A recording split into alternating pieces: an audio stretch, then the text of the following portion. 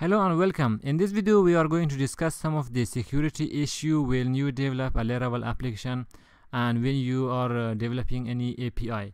So far we have done some of the basic stuff with Laravel and Vue, like crud operation using Ajax request, and these are just the basic stuff plus some of the server validation.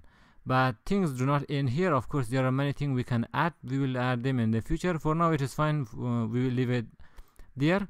But the thing is, like, I will gradually bring more feature to this, and that's why for the user it is enough.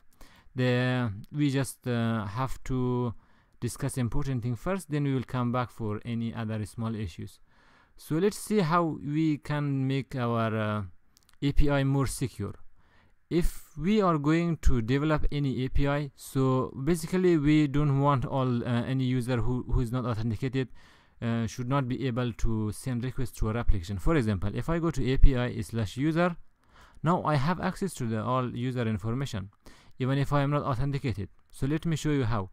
In real life you are not going to test your API like this. What you are going to do is you are going to use a tool called Postman. It has a Chrome extension. I think that is deprecated. You can download the app from their website. So what the Postman basically does, if you are developing any application and you need to develop any API, like anyone outside your application should be able to use your API, you can use Postman to design and to create your API. So from Postman you can give a URL and then you can send different type of requests, post, put, patch, different type of requests that most of them are new to me and to you all. So there are the basic things we are going to do. So let's start how we are going to do this. Plus you can even, there is some authentication. You can use the authorization, you can use the OAuth 2 and some other basic authentication, and you can even give it parameters and send it for them. So this is very nice tool, and every developer I think use this one for designing their API. So let's see how we are going to use this one. What I'm going to do is I'm going to copy the URL from here and going to the Postman, just paste it here and send your GET request. It is successful, and now I have all my information. Here you are in the pretty tab. It will show in a very nice way, but you can go to the raw. It will show the raw data here as we saw in the browser, but for the preview it will be like the same. So we will go to pretty so that it will cast it to like an array, and it will display it here, an array and objects. So this is our data. We are not authorized to access this data, but we are authorized now. We can access it. So we should make it secure.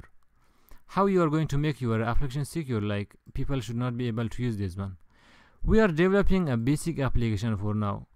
As you some people just develop any application so that other people outside their application can use some of their information. That is how people put APIs, like even if you are using Facebook or you are using Twitter, you can have access to their API and you can extract some of the information they have in their website. That is how they design the API. For our purpose, we are going to do the same thing, but we are not going to let any other user use our application. For now, everyone has access to the data we have in our database. So let's make it secure. Basically, you might think, okay, let me show you just the way which is not going to work. If you think it is going to work, it is not going to work like that. If you open the home controller, you know in the home controller by default we have a constructor, and constructor is going to call a middleware called Auth. It means nobody is going to access the home directory unless they are logged in. So let's see how it is going to work. First of all, let's check our route web. For web we have a slash, and anyone who go to the home directory, it will show the welcome view for us. And for the home, it will just go to the home controller and index. So let me show you how it is going to work. I will come here and I said if you are not authorized you cannot have access to the home. Let's see how it is going to work. I will just log out and go to the home here. If I press enter, it send me to the login page, because they will not let me like view the home, because in the constructor they say any function in this controller is protected by auth, means user should be authenticated to access it.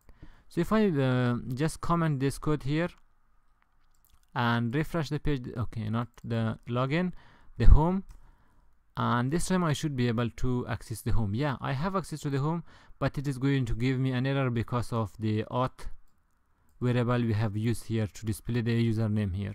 If we didn't have this one, we would not get any error, and it would display the home page for us. This is how you can secure your URL. And so if you use this one in your API, so I will copy this one, come to the user, and all the way up there.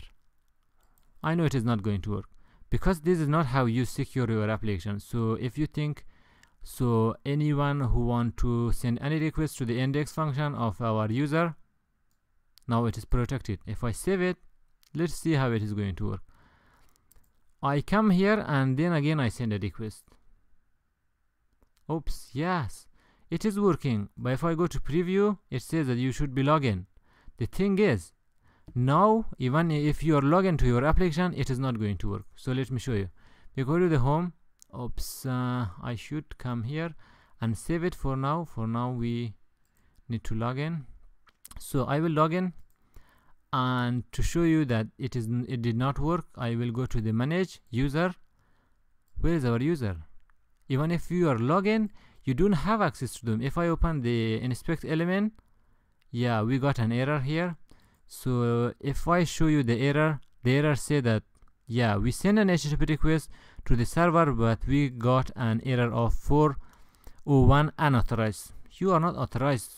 Why? We are logged in, but we are not authorized. It means this is not going to the, if you write this middleware auth, it is not going to work for API like this.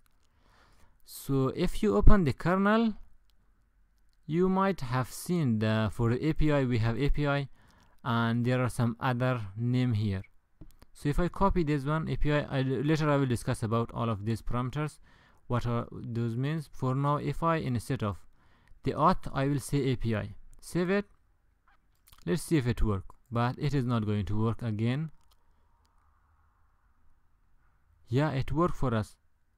It is going to work here. Let's see if it is working in the Postman too. So this time if we send a request, yeah, still we have access to this one. Oh, so it means that is the problem. In the Postman we are not authenticated, but we have access.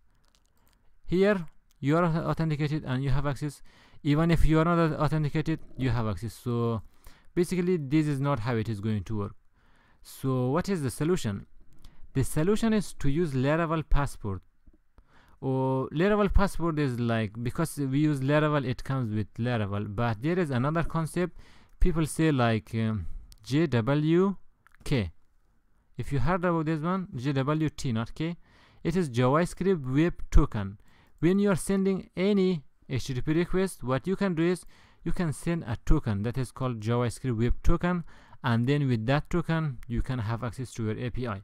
So Laravel Passport will let you do that one. If I go to the Laravel documentation and say Laravel Passport, this is a little bit like for advanced user who are going to, as I said, if you are developing a very large application and you want a different type of user to have access to your application, and you make an API authentication, so people must create a key and then they should have access to your application. For that, it is the Laravel Passport is going to work for that as well.